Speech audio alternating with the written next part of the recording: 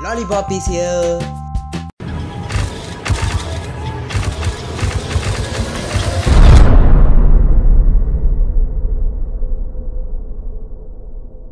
What's going on YouTube, it's Ban from AndroidAll.com, and today I've got a treat for you guys with the Samsung Galaxy Note 3.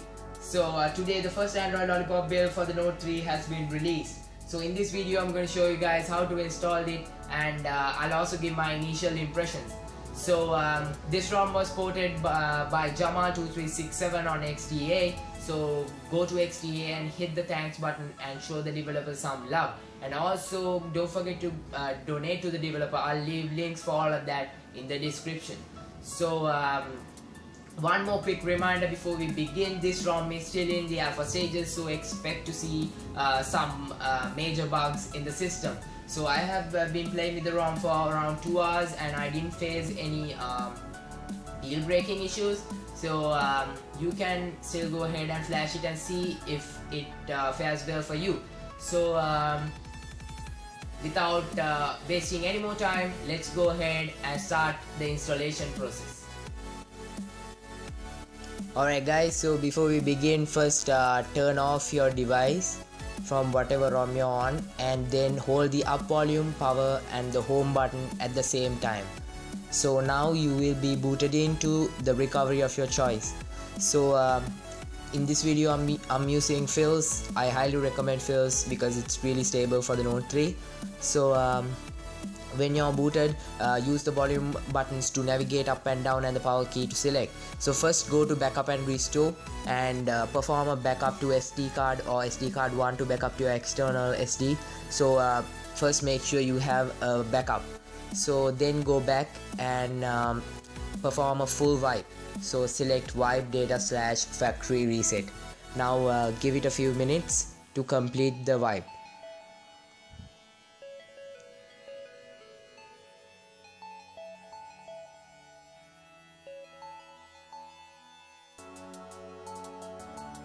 So when the wipe is complete, then go and select wipe cache partition.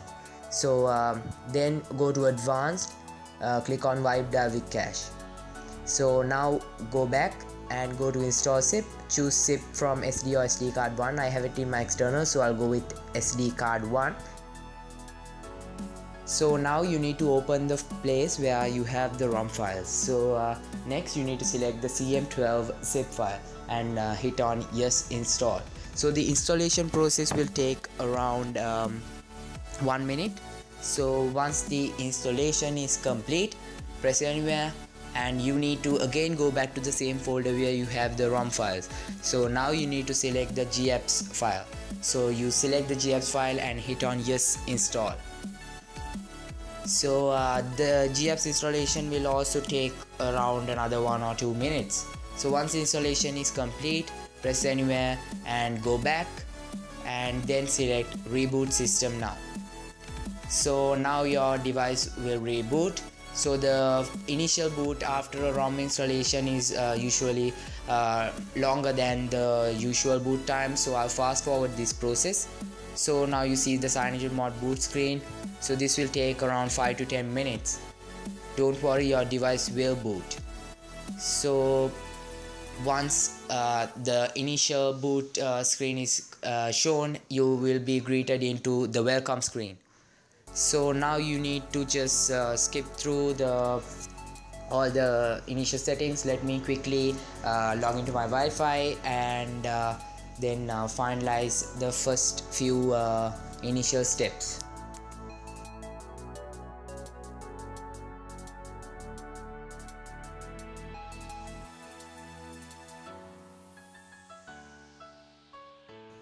Okay, the initial setup process is now complete.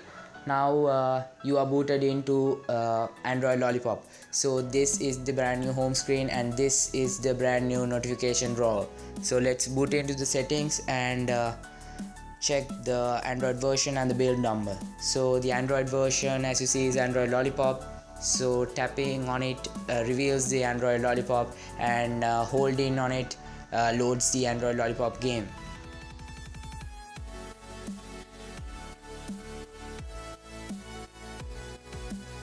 Now let's quickly glimpse through the apps. So this is the dialer app for Android Lollipop.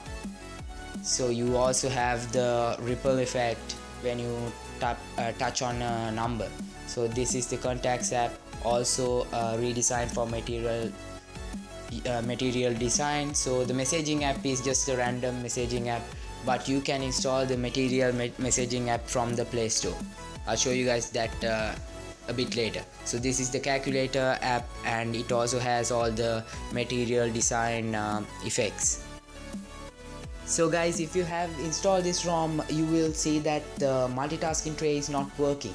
So to get this working, you need to go to the buttons in the settings and then select for short press or long press when you press the menu button or home button. So I have set it for the short press in the menu button.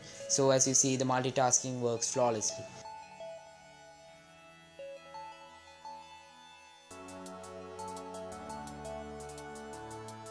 The cellular networks are also working, so you can use 4G LTE or 3G on your phone.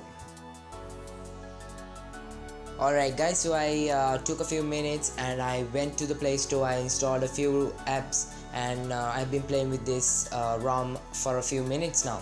So I have been pretty happy with the performance, and all the material apps are making me go crazy. It's so awesome. I also installed Chrome. So as you see, androidollar.com has been loaded.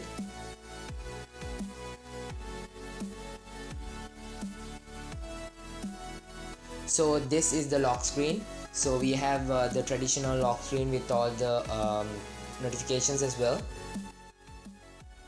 That's pretty much it for this video guys. Hope you guys enjoyed it. If you did, don't forget to smack the like button and the subscribe button down below. So if you found this video helpful, why not share it on social media networks? Even others who have the Note 3 will find this video useful. So stay tuned to androidollar.com for the latest in tech, and I will talk to you guys in the next video.